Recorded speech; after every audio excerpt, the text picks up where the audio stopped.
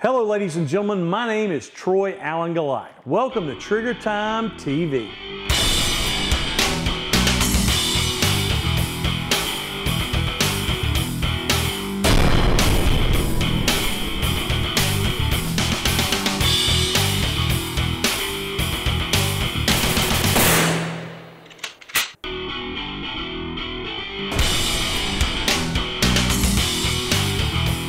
Welcome back to Trigger Time TV. I'm Tim Burke, retired Green Beret, and the founder and creator of the Tactical Games and Recce Challenge.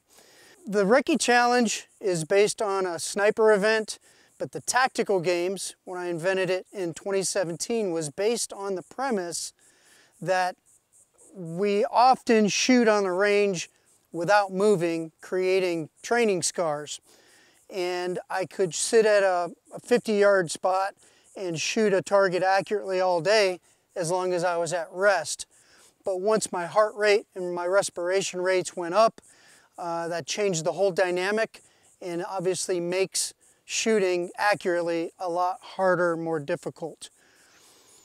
When I created the Tactical Games, the idea was to create a simulated combat experience where your heart rate was up, your respiration rates were up, and it forced you to apply the fundamentals at a high enough level that you could overcome the duress under which your body was placed by the exercise. We couldn't shoot at you, so we used exercise, lifting weights, dragging things, carrying things, climbing over walls, that kind of thing, to elevate the heart rate, elevate the respiration rates, and increase the difficulty. Obviously, in the Tactical Games, we did that by, we increased or decrease the difficulty by increasing weight and decreasing time, thus putting stress on the person / their body and their skill sets. What we found, and what I found from the special operations community prior to creating the Tactical Games, was there's an inverse relationship to performance dropping as physical stress was introduced to the body. So the more physical stress we put on the body, the higher the heart rate, the less able we become with our fine motor skills, and our gross motor skills take over.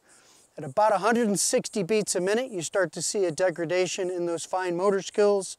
You start to see tunnel vision, and people get stuck on target and target lock, what we call it sometimes. So all the drills that we do out on the shooting range should revolve around increasing stress in a controlled environment so that when we get into the real world situation, we've already been there. We've already felt what that feels like, and it's not a surprise to us. So we all know what an El Presidente is. Generally, you turn, you shoot 2 rounds in each target of 3 targets, you do a mag change, and you shoot 2 rounds coming back for time. I love that drill, but I like to add a physical element so that I get my heart rate and respiration rates up. I'm scaling it pretty small here today because we're on camera, but you can spread out the targets and you can spread out the distance that you're going to use in order to increase the difficulty here. But what I'm going to do is facing away on the command of go, turn, draw my concealed carry gun, put 2 rounds in each of the targets, run to a secondary location, put 2 rounds in the targets, run back, and then we'll finish up. And here's what it looks like. Ready, up.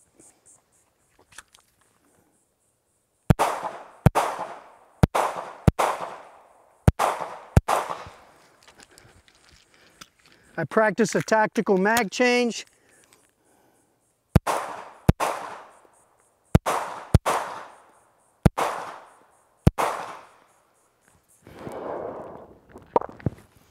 And I move back. As you can tell, I didn't really get my heart rate up or my respiration rates up, but again, I scaled that for this demonstration.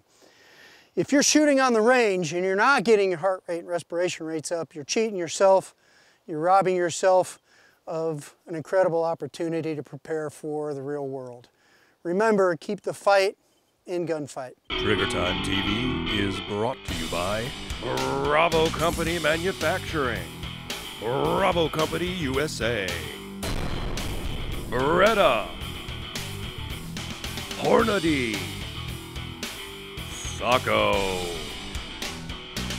Tika, Skinner Sights, Kahr Arms, Thompson Auto Ordnance, Magnum Research, Night Vision, American Technologies Network, High Point Firearms, Yankee Hill, Walther, and Biggest Finest Revolver.